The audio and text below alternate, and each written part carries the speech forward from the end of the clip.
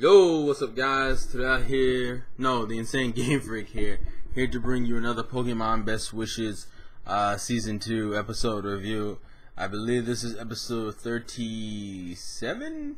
Yes, 37, which is just continuing within this whole climax of the whole N versus Ash versus Team Plasma versus Team Rocket versus Looker versus Reshiram thing. And most of this episode is just continuing on with the whole how Ash has changed N's perspective. You kind of get to see these cool relationship moments between Ash's Pokemon and each other.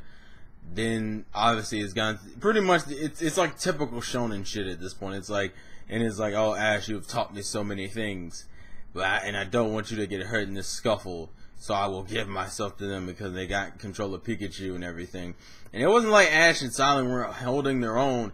It was more of the Colress's controlling device is kind of like their ace in the hole. They're using it as a means to essentially stop Ash and friends from progressing or fighting for too long, because then they run the threat of Colress just being like, I control you, I control you, I control you, I control you, I control you, you,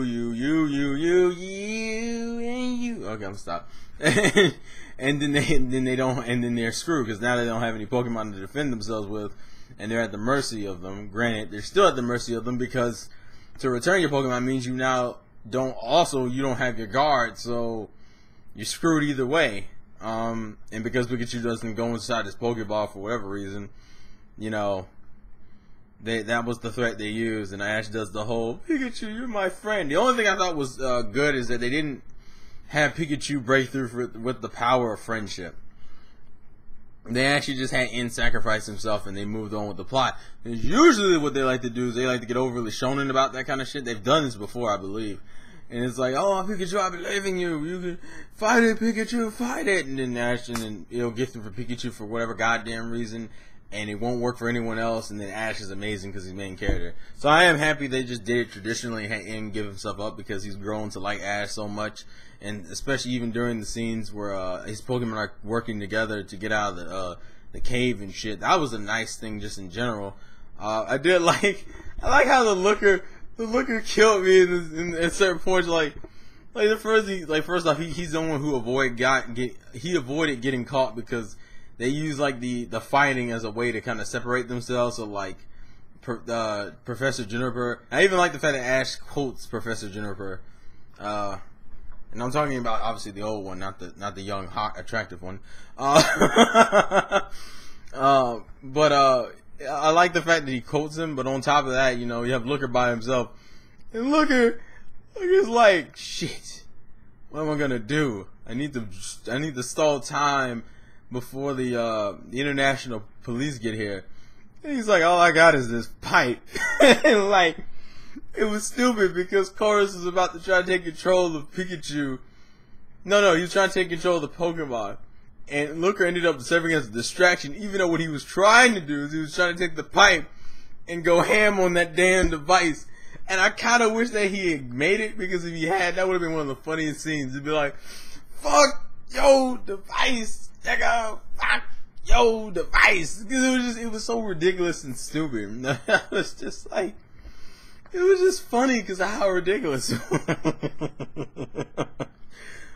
Oh man, I mean, it was still funny regardless. But I mean, there's not too much to say, because Team Rocket doesn't do anything in these episodes except for background commentary, and it's not like the goofy commentary; it's just basic background commentary.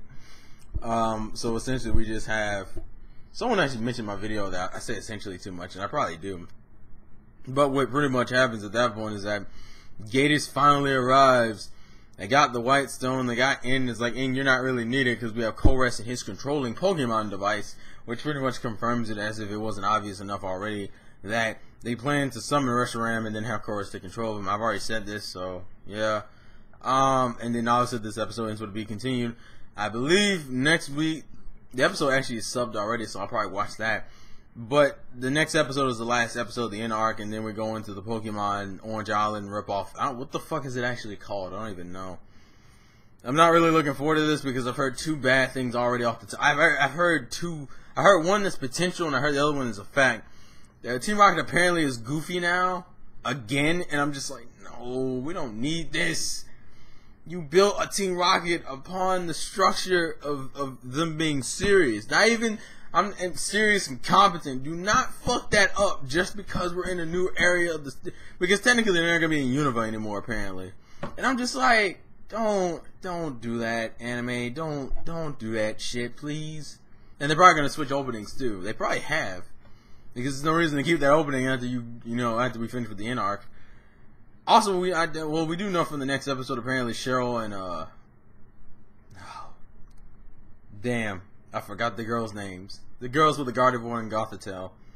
Forgot their name. It pissed me off because I know what they are. I think it's like Barbara and Annabelle, or I believe, or Barbara and Lauren. I don't even fucking know. I know Barbara's one of the names. That's the whole point. But in terms of the whole new Orange Island ripoff arc, I heard Team Rocket is goofy, which annoys the shit out of me. The potential episode that comes out tomorrow, which I'll probably see the spoilers for, whether Oshiwata's leaving or evolving. I hope he just evolves. I really hope he doesn't do this shit where it's like, oh, Oshiwata has to go away. I'm like, you built Unova. Do not betray the basics of Unova with this Orange Island ripoff bullshit. Don't you fucking do it. What was the other thing I heard that annoyed me? And then, just the fact that it's an Orange Island ripoff. I think it was the third thing. But, we'll see. We'll see. But, I'd like to thank you guys for watching. I'd like to thank you guys for supporting the video. Please leave your thoughts and comments in the comment section below. This has been the Insane Game Freak. Life's a game. Play to win. And I will catch you guys later. Peace. Pokemon.